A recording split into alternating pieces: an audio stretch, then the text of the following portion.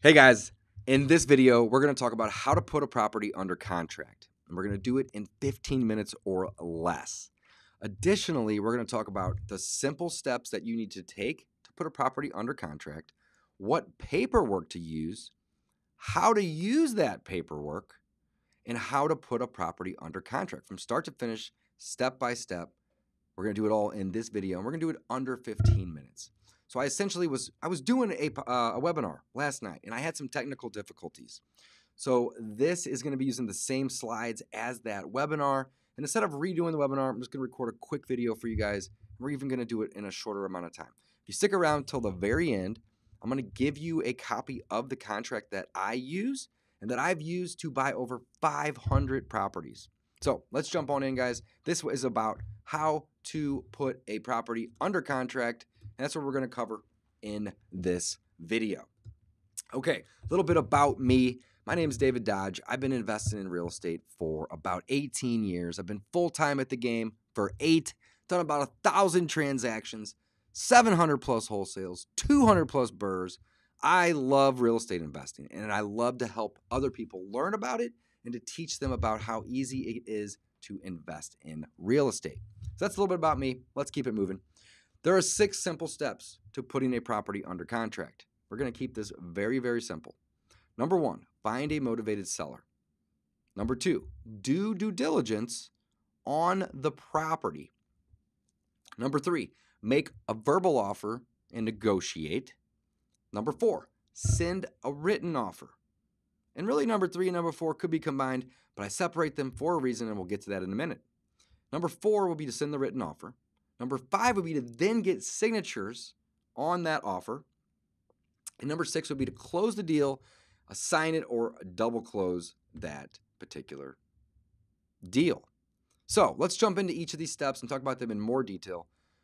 But before we do, mindset is everything, guys. I just want to touch on this for just a second, right? If you are going to be putting a property under contract, before you do so, you want to think about a couple quick things here. Number 1, you should be trying to help the seller, right? Ideally, you're going to be buying this property, or you are going to be flipping this property via wholesale, or maybe you're even going to, take it and put it into your portfolio of rentals. Regardless, you should have the mindset of trying to help. And if you do that, it will eliminate a lot of your fears, right? Yes, of course, we're trying to make a profit if we're going to flip it or wholesale it. Of course, even if we buy it to hold it or to fix and flip it, we're going to be making a profit.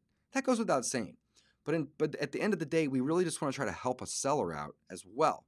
So have that mindset. It's going to reduce and remove a lot of fear that you may have about this process. Number 2, you have outs in your contracts. They're called CYA clauses. And we're going to get into those when we talk about the contract here in a minute. But you are not obligated to buy when you put a property under contract. Essentially, you have the right to.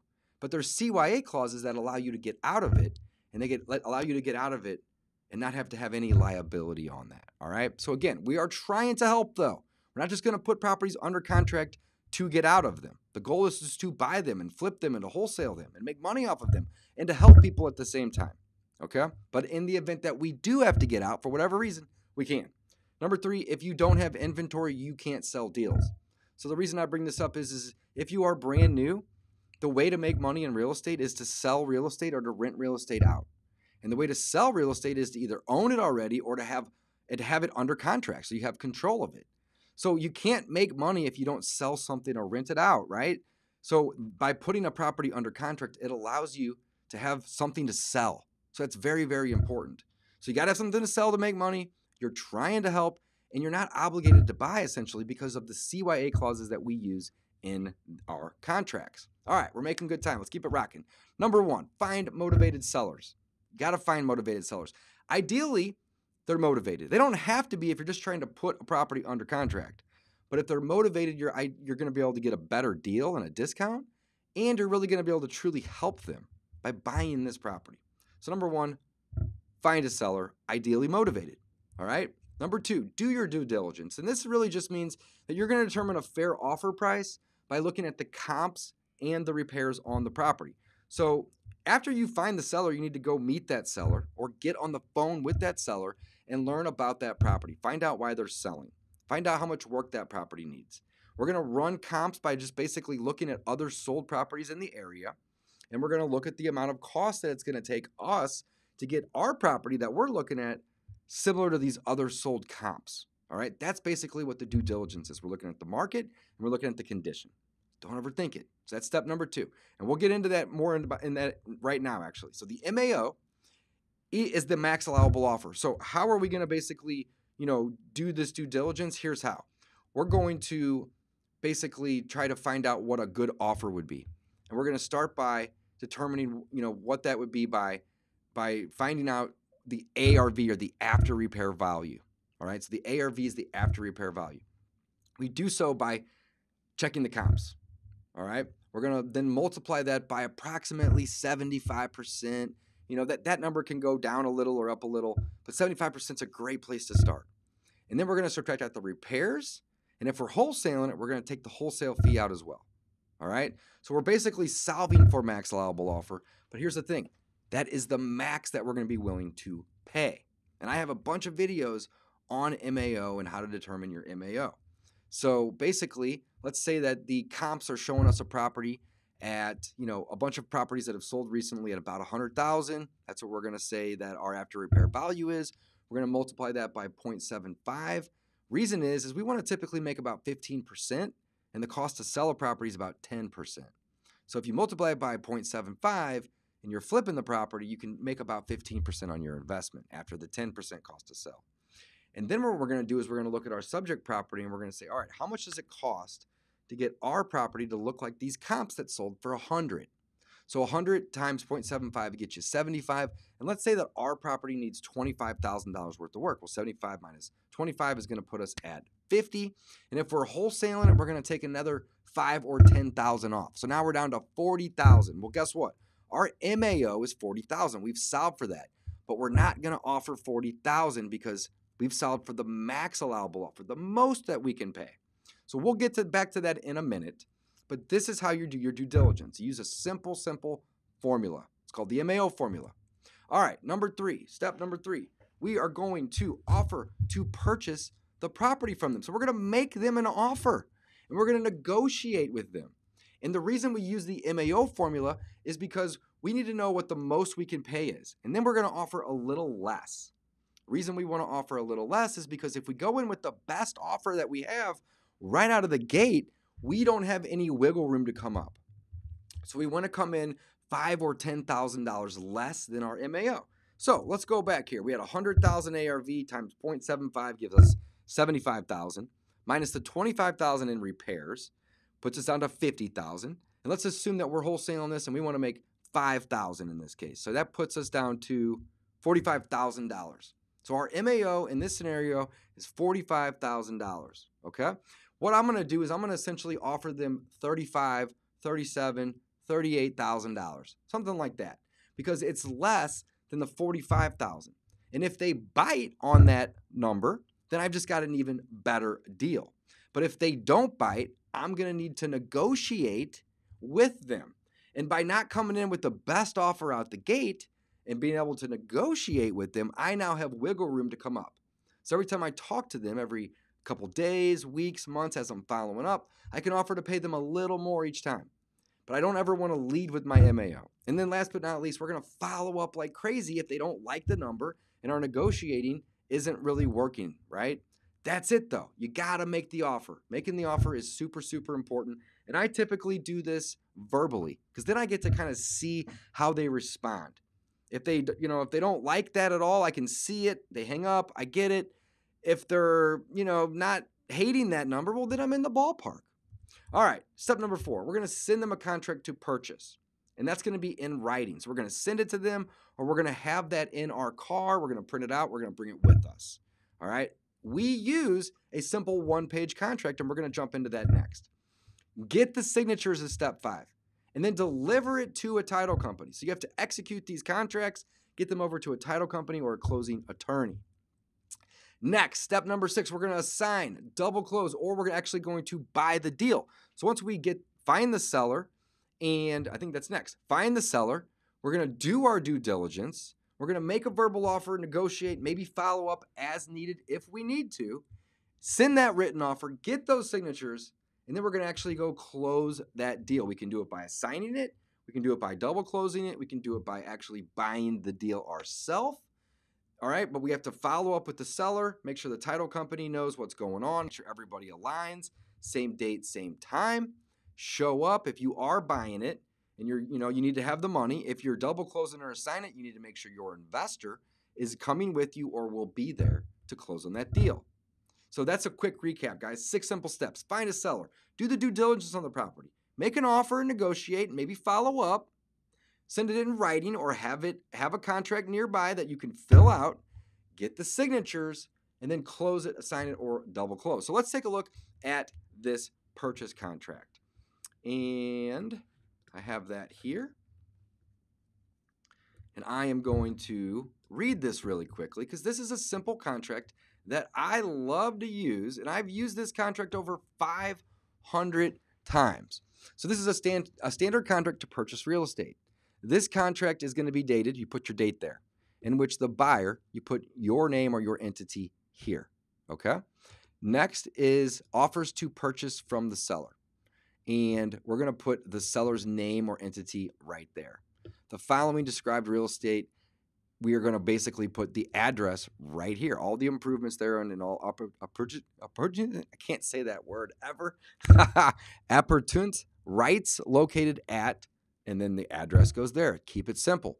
Next, the consideration of the sum of. We're going to put the amount of earnest money due upon completion of the inspection period right here. And then next, the purchase price is to be, and we're going to put the price right here. So maybe we do $10 or $100 right here. You don't need to go crazy and go overboard with your earnest money. And then your purchase price is going to go right here. So in that example that we just used, we had a MAO of 45 and I was going to offer $38,000. Well, let's say that the seller said, hey, we'll do it for $40,000. Well, very simply, what we would do is we would put maybe $100 or even $10 worth of earnest money right here. And then we would put the $40,000 right here on this line. All right, so there's a couple other things in this contract, but it's pretty straightforward. It's very, very simple. It's one page, as you can see here. So let's read through this. Number 2, the conditions. And there's going to be a few conditions. It's going to be sold as is, with no warranties made by the seller, but the seller will make the buyer aware of any known facts that affect the value of the property. And B, seller and tenant, if any, will make the property accessible to show the partners, lenders, inspectors, appraisers, and contractors prior to closing. This gives you the ability to access it and any and all of your people, your partners, your cash buyers, right? It's going to allow you to get them in and view the property. C, if the buyer is unable to complete the purchase for any reason, the earnest money deposit shall be forfeited to the seller as total liquid damages, and the buyer is released from any further obligation under this contract. Check this out. This is really cool because up here in the consideration of the sum of the earnest money, it's due upon completion of the inspection period. Seller agrees to, right? At the very top right there above number 1, it's due upon the completion of the inspection period. So you don't even have to put the earnest money down until later. And letter C here says if you're unable to complete the purchase for any reason, the earnest money deposit shall be forfeited to the seller, and that's as total liquid damages, and buyer is going to be released from any further obligation under this contract. So this is a CYA clause in here that's going to cover your butt, because if you can't close for any reason, then you just lose your $100 or your $10. You're not obligated to buy per se. Next would be D. The seller cannot provide a clear title or doesn't allow proper inspection of the property. Well, then the buyer will be released from any further obligation as well. And the seller promises to sell under this contract. Letter E. Buyer shall select the closing agent. You're just going to put in the title company right here. And the closing will be held in the county where the property is located. You can change that as needed as well. This purchase contract is assignable as letter F right here. Very, very basic. Guys, we're almost done. We got about a minute left. G. Contract is subject to partner's approval. There's a typo right there. I can fix that here. Contract is subject to partner's approval and verification of taxes, title, and value. I really like this because this is a great CYA clause because your partner can be anybody, right? It could be your partner, could be your spouse, could be a cash buyer, could be a lender, could be anybody, right? So it's really broad that we say that where are we at here? I'm losing myself. G, Contract is subject to partner's approval. Well, that's really great. And also verification of taxes, title, and value is awesome because you can determine the taxes, you can determine the title, but the value is kind of subjective. So if you don't see value for any reason, you can get out. All right, 3, we're almost done. Taxes to be prorated and previous year's taxes to be paid by seller. All attorney closing fees and customary closing costs shall be paid. There's only really 3 things you can put here. You can put by the seller, by the buyer, or each party respectively. That's letter number 3. Number 4, closing date shall be on or before. Put the number of days before the date and or the date right there. And then the seller will grant an extension needed to clear the title or to complete closing documentation if needed. Title to the above described real estate will be conveyed by general warranty deed or in another customary instrument of transfer. The title is to be free and clear and unencumbered, free of any county, city, and federal liens. All liens against the property shall be paid at closing by the seller. Pretty straightforward, guys. This offer, when accepted, comprises the entire agreement of purchase and seller. And it is agreed that no representations have been made. And then last but not least is your additional terms and conditions. Very, very, very basic. So guys, you can find this contract over at discountpropertyinvestor.com. It's a free download. You can download a PDF version. You can download a Word doc version. And you can go use this and edit and modify as you see fit. It is very, very, very basic and very, very straightforward. Guys, we did this in about 16 minutes. I hope you enjoyed this. I hope you learned something. I do want to talk about really quickly a new program that I'm going to be launching here in the next day or two, and it's called Start Flipping Deals.